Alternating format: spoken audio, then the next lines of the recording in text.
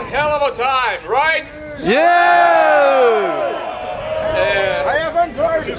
I just talked to the game masters and I heard some crazy stories. I'm not the military myself. I'm not really good at it. But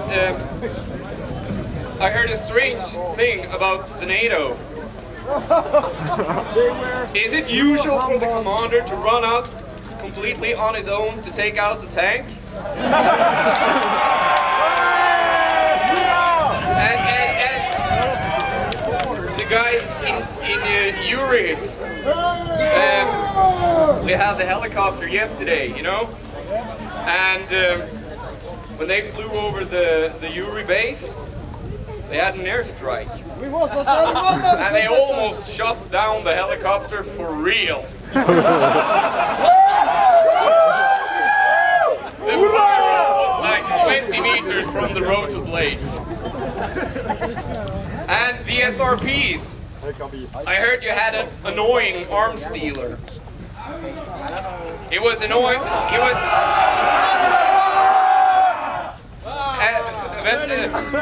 He was so annoying that they called in to game staff and asked, "Can we blow up this guy with TNT?" And they did.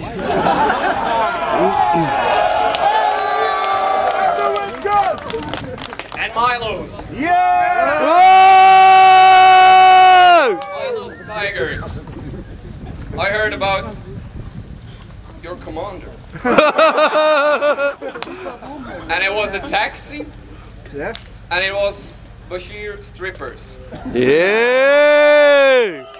I'm not gonna say anything more. Because I'm gonna get my ass kicked. Come on. But we had a good game and we had great weather. Maybe too great. Quite hot, but it was nice. It was perfect. Yes. Welcome to Sweden. When the night starts! I had reports from our logistics manager. You guys have drunk 60,000 liters of water. Do you know how much beer we have? Not in Russian camp.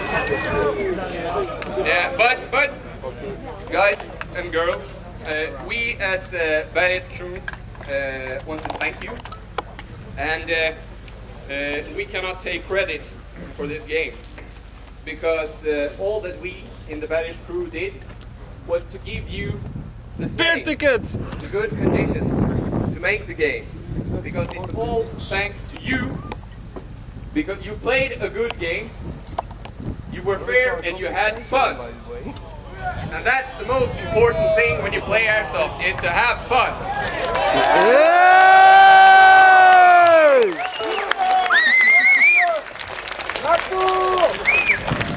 Thank you very much.